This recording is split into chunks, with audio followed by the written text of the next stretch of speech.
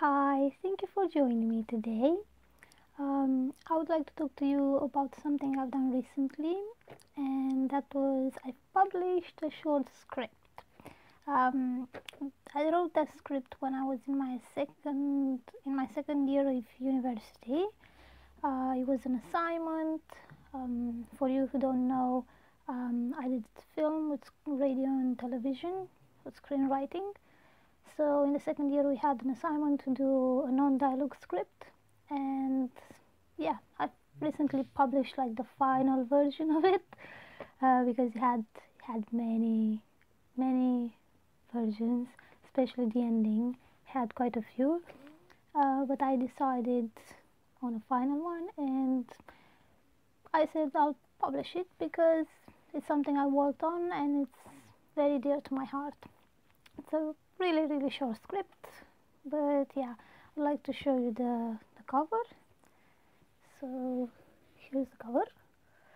So it says, "A man who can change everything with a touch of a pencil. This is a love story, but is it real?" So you can find it on Goodreads if you wanna check it out. Then if you wanna check it out either on Goodreads or my website. Yeah, I would like to read you, because it was an assignment. I would like to read you something that my tutor wrote, like my screenwriting teacher, I suppose, wrote after he graded my script. I got like a 70% mark. By the way, this was written in like 2011, but this is the mark for the original script I wrote.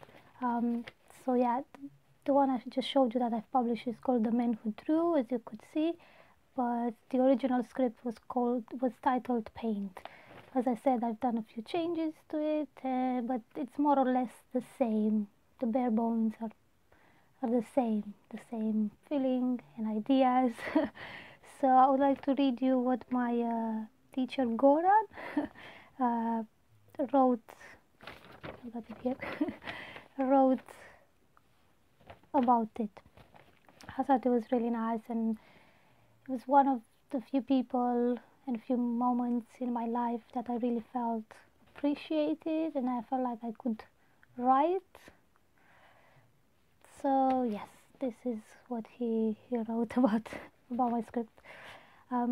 Your script for a non-dialogue film is called Paint. It has little to do with the previous premise of the man in a wheelchair alone at a railway station with memory, remorse, tears, a tulip for forgiveness, but all the better for it.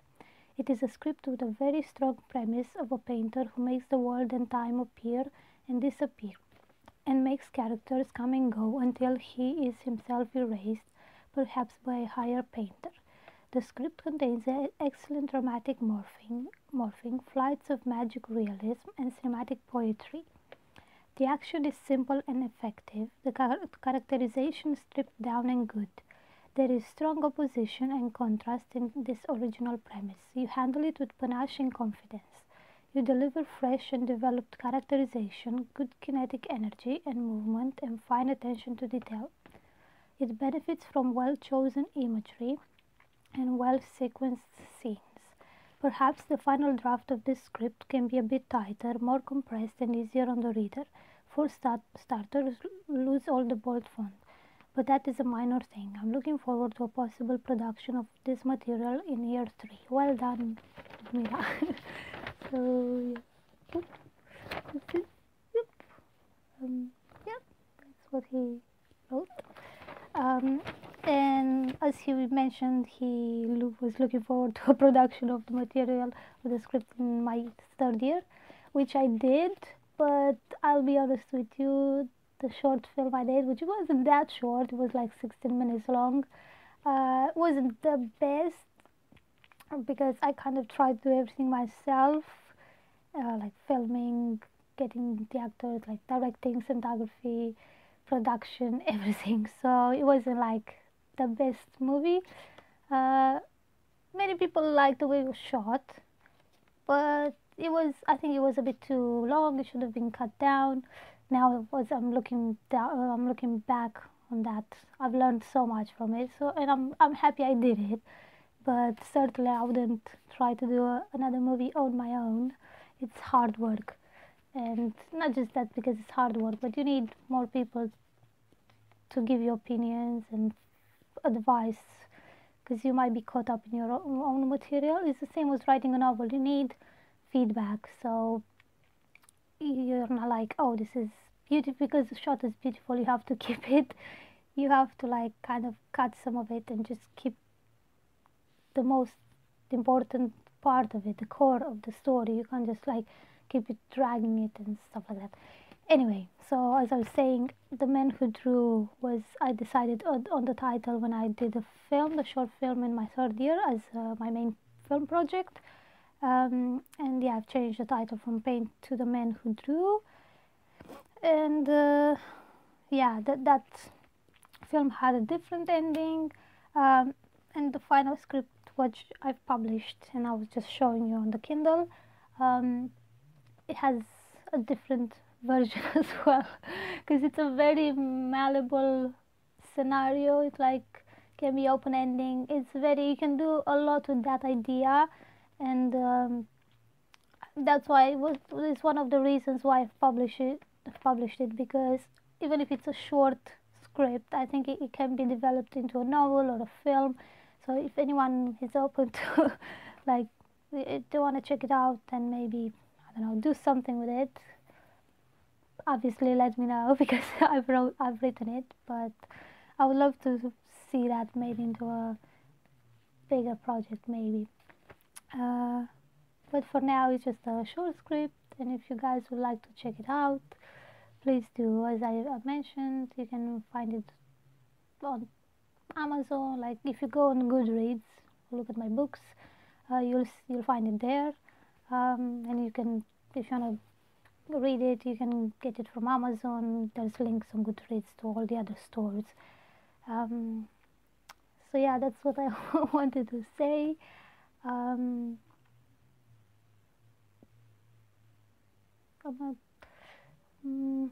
thinking if I should let you know about anything else at the moment. I am currently caught up in between work and my day job. I'm kind of writing for my second novel, but I'm not like stressing out about it at the moment. I'm focused on reading other authors, like other books. I want to relax a bit because I've recently published my debut novel, so I don't want to rush into writing the second novel immediately. Sorry, because it's just nice to read other authors and get inspired, get other ideas. I'm not quite sure where I want to go with the second script exactly, or the second novel, for following my novel Velvet Touch. So following that story. So I'm just taking my time with everything. I'm not doing National Writing Month like NaNoWriMo. I'm sure many people are doing it at the moment, and I very much appreciate those who are. But yeah, I also want to say thank you to one of my favorite booktubers, Peter Likes Books, Peter Mon, who's an author himself, for showing my book Velvet Touch in one of his videos, one of his book hauls. Can't wait to see what he has to say once he finishes reading it. But he said he loved the cover so far, and he read the blurb. He was really impressed by the blurb as well. So yeah, thank you so much for listening to me again. My video is quite long once more. I can't seem to keep it short. But yeah, thank you so much for watching, and I hope you'll check it out. That story, The Man Who Drew, is a, as I said, very short story, but it's very dear to my heart, and I think it will inspire many of you. Yeah, as mentioned, it's a non-dialogue script.